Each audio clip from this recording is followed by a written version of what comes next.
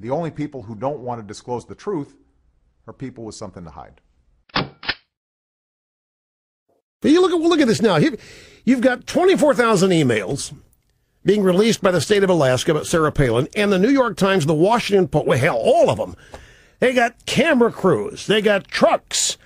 They got reporters. They've solicited members of the public to pour through all of these emails, desperate to find something that they can use that will finally, once and for all, destroy Sarah Palin.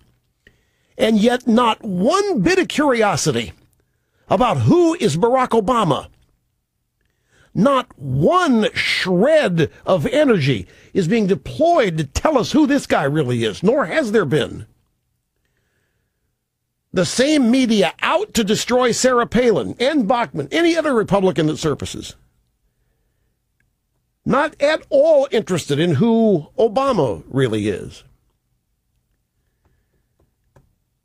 And then those of us who want information on Obama, we end up being mocked. We end up being laughed at, made and called racist or what have you. Come on, Rush, let it go. Can't just accept it. The guy was elected. Blah, blah, blah, blah, blah.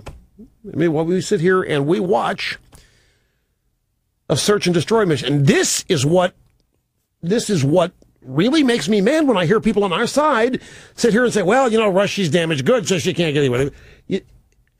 Okay, just here to let it happen.